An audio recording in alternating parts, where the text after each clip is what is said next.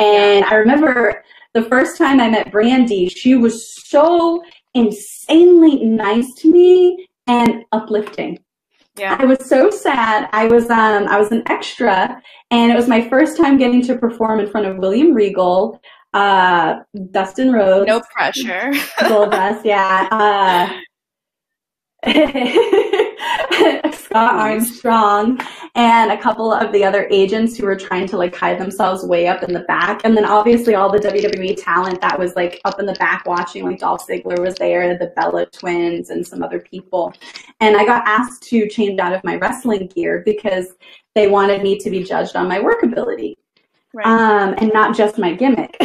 So I'm coming back from changing out of my clothes, out of my gear, and I'm in yoga pants and this Ariel tank top of this black and white sketched Ariel, and it's a red tank top, and her hair is like swooped like mine is now and stuff. And I passed by Brandy, and she goes basically to the effect, I don't know why you look so sad. You look beautiful, and that shirt looks really nice on you. Oh. And I was like, thank you. It's the little things much. like that that these people are going out of your way to say something nice, that they're genuinely good people, because they're not going to say anything to you. She didn't know me from Adam. I was a nobody. I was just an extra that was going to have like an extra match, which was happening like hours before SmackDown, right? Yeah. And so then I get back into the arena after that interaction, feeling a little better about myself. Like, okay, well, now that everybody else is in gear and I don't feel as much like a loser wearing like my wrestling boots with yoga pants and an Ariel tank top like a bloody nerd, right? Yeah. No, now I feel a little bit better about myself instead of like insanely insecure like a little girl in front of women. Yeah, that's how I felt. And then I walk into the scenario where I find out I am not wrestling one match. I'm all of a sudden wrestling 2 matches, and the one match I did have prepared with the person is now first.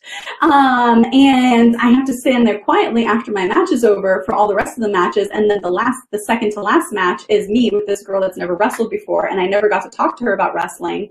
And what's funny is on my way out to go change out of my wrestling gear, I heard her say something about a sunset flip. So that's the only thing I know about this girl, right? And the fact that she had just started training at Ohio Wrestling. I would have passed out. Yeah, I was just like, oh, what have I done today? What did I do to deserve this? And I found out later on, like, everybody else was presented with that opportunity to wrestle that girl, and nobody else wanted to.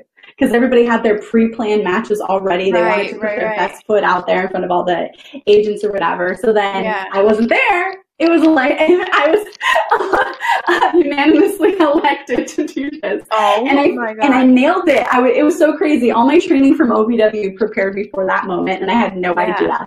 And the finish of that match, everybody, was a sunset flip. Oh, and it was all on the fly. That's all awesome. on the fly. But I don't feel like that experience would have been as amazing and like crazy and humbling and laughable at the same time had it not been for Brandy. Yeah. Like giving me a little pep talk. Like, I don't even know if she knew I needed one, but she just kind of saw me and said what she said. And I was just like, wow. And then, you know, Cody like really took care of me. And then Bruce Pritchard was absolutely amazing to me. Like, he obviously like voted for me on Gut Check, and he was always so supportive of me. He always gave me like amazing little tidbits to make myself better, whether it was my entrance, whether it was selling, how to put more oomph into a move, like all of like this character development sort of stuff. So like these people are so like, I know I'm like, but I'm so excited that you mentioned out of anybody, you mentioned these individuals.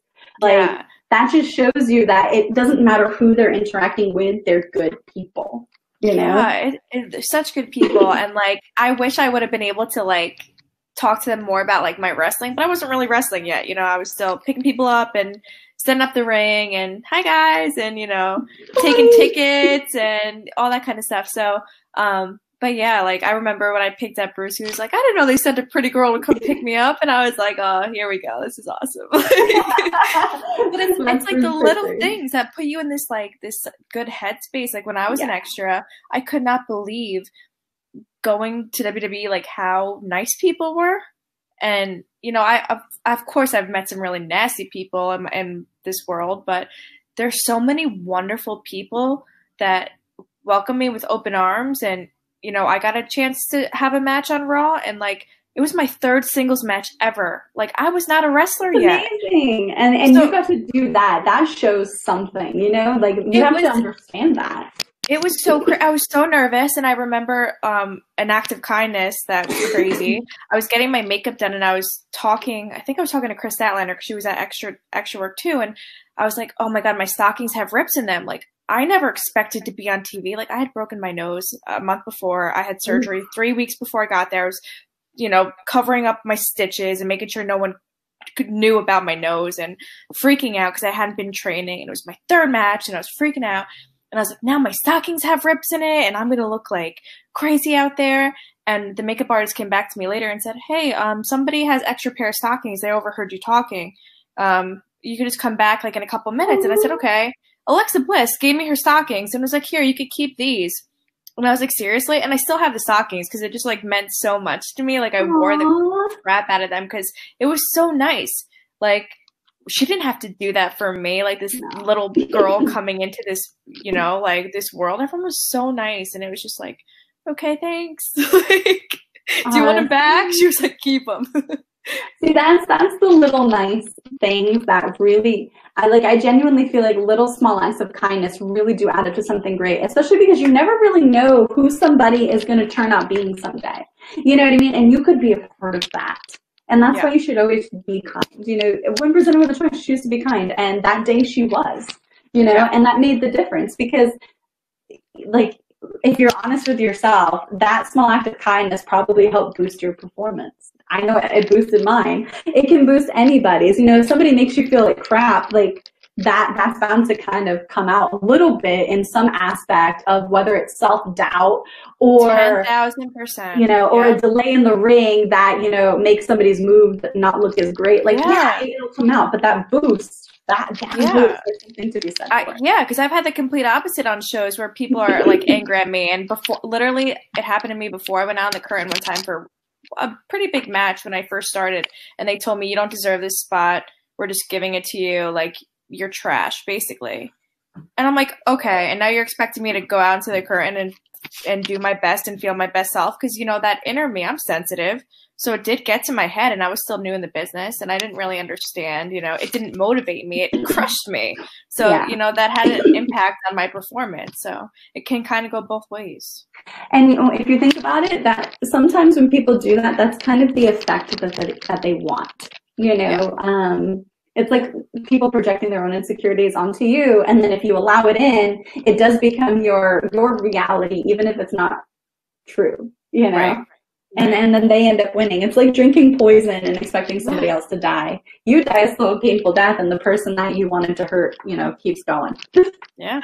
And that's kind of like a lot of the experiences that people experience in the pro wrestling industry without actually talking about them. So I'm really glad that you actually had like a really nice, positive experience because she didn't have to do that.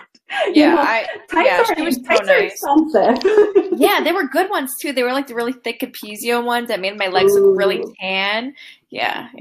She For anybody that's listening to this that doesn't know, those are at least $20 a pop. and they had rips in them when I got out of the ring. And those usually last a long time. Yeah, of course. And when you're an extra like that, you want to put your best self out there. And if you don't look good, the person you're wrestling automatically doesn't look as good as they can be or deserve to be. So it's really a give and take. It's a partnership in the ring, Right. So I'm so glad that happened.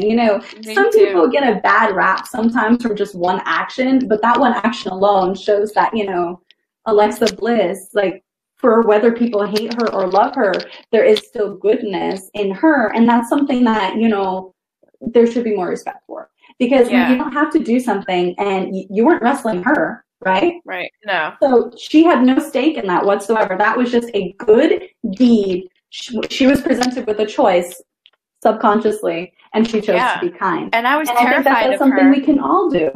Yeah, and I was terrified of her because I remember I had got my first gear made, and it looked similar to hers. It was like literally her gear. And it wasn't what I asked for, but it literally was her gear.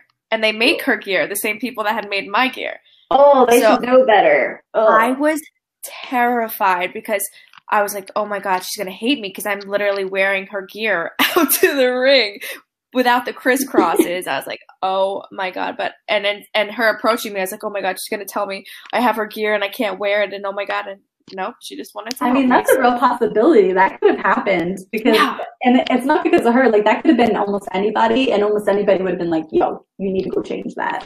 Well, they did tell me.